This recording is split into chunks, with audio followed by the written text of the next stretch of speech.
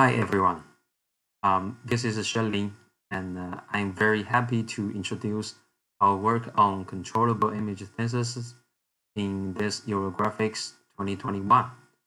This is a joint work with Daniel Cohen-Or, Baoquan Chen, and Niloy J. Mitra. The goal of this work is image generation, which has been long studied in computer graphics. Here we can see a very typical workflow in CG, where we first author the geometry of the scene and put on some material balls and set up the lights. Then we execute the rendering engine to produce a very realistic image. This modeling and rendering process is fully controllable, but the bottleneck is clearly that we need to explicitly author a fully detailed scene every time we want to generate an image. While recently neural networks have given rise to neural rendering as alternatives, so specialized networks are trained end-to-end to operate on deep features stored on sparse geometry, such as voxels, points, and surface patches, or just even render images from random noise samples. Neural rendering has changed image synthesis workflow by bypassing the content creation stage, but clearly they lack the control as supported in traditional rendering. So in this work, we'd like to combine these two approaches for a hybrid neural model towards forming a neural rendering for controllable image generation and thereby bypassing the need for detailed modeling in 3D. Speaking of the related work, line of work would definitely be the generative adversarial networks, which since its invention just a few years ago has evolved into so many variants that synthesize images from just noise samples. Now we can see the SOTA methods have now been able to generate images of very high realism. While it is increasingly possible to provide guidance through conditional code, structured latent space, style example, or semantics input, it still remains hard to directly control generated images by updating all of geometry, camera, illumination, or material parameters. We were particularly inspired by the recently proposed Visual Object Networks VAN that takes a generated rough shape and trains a 2D texture network to synthesize the final images. Different formats, they directly output final RGB images and do not provide access to interpretable feature maps in the middle of the generation of images, thus prevents direct illumination control. Researchers have also developed various 3D generative models for automatic content creation, ranging from single object, indoor scene, urban landscape, and terrain generation. But the generated geometry is still insufficient to be directly rendered into high-quality images. A very exciting breakthrough is neural rendering, where deep features are learned on coarse geometry and then neurally rendered to produce the final images. But most of these approaches use supervised training and target novel view synthesis task. Then let's take a look at how our method NGP generates images. Starting from a noise sample, we first generate a coarse 3D shape. then obtain a depth image via depth projection under a specified viewpoint,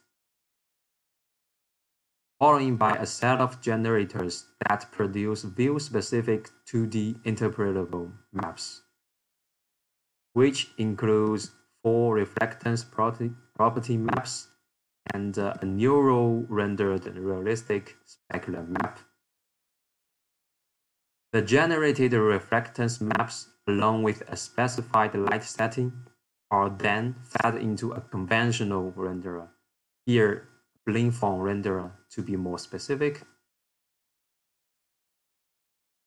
Blending the resulted rendering with the neural-generated realistic specular map, a realistic image is finally generated.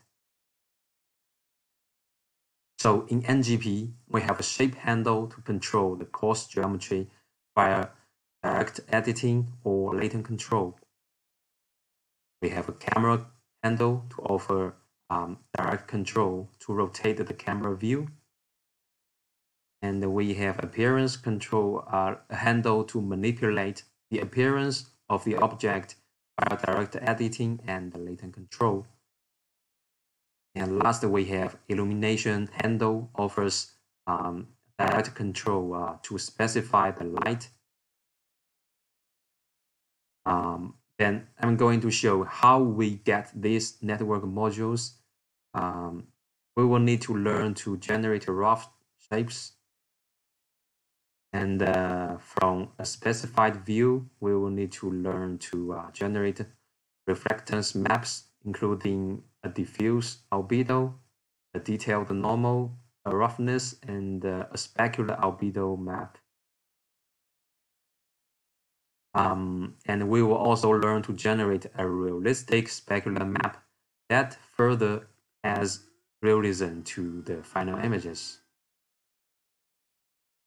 For the training data only contains a set of 3D shapes, a set of reflectance maps, and a set of real images. Note that there's no correspondence between these data sets. For learning geometry synthesis, we just employ the IMNet and follow the latent GAN scheme for obtaining such a module. We then project the generated rough shape onto 2D domain and get a depth map given specified camera parameters. Then we will train G diffuse albedo and G detailed normal to convert this depth map into a diffuse albedo and a detailed normal map that full corresponding discriminators. Combining these two generated maps using only the diffuse part of the Blink form rendering model, we can get an intermediate rendering from which we will train G depth to reconstruct the input depth map. These networks are trained with a set of GAN losses and a set of cycle consistency losses.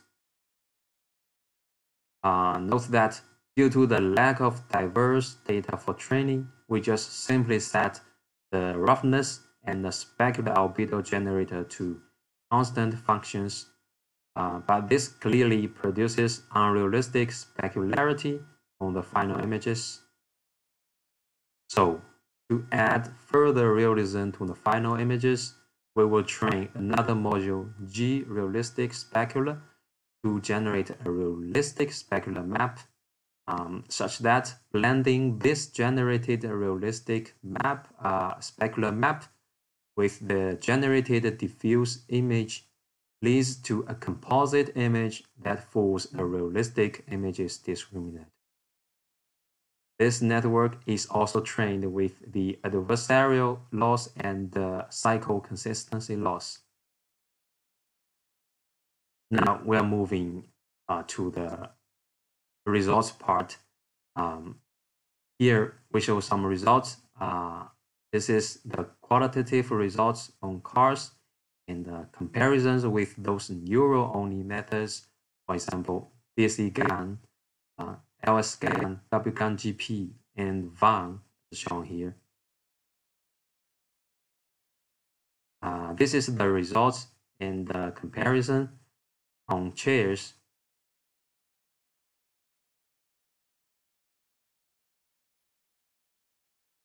And here we also show the quantitative results and comparisons against those baselines. The metric here is the FID score, which roughly measures how close a set of generated images is to those real images.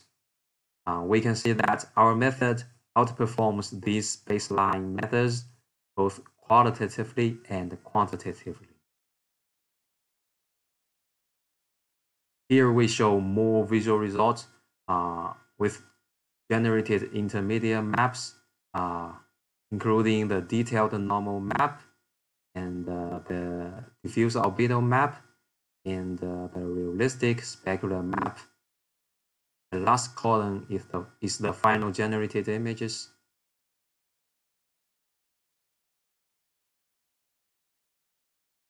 This video shows the results by controlling the shape, camera, and the appearance in the generated images.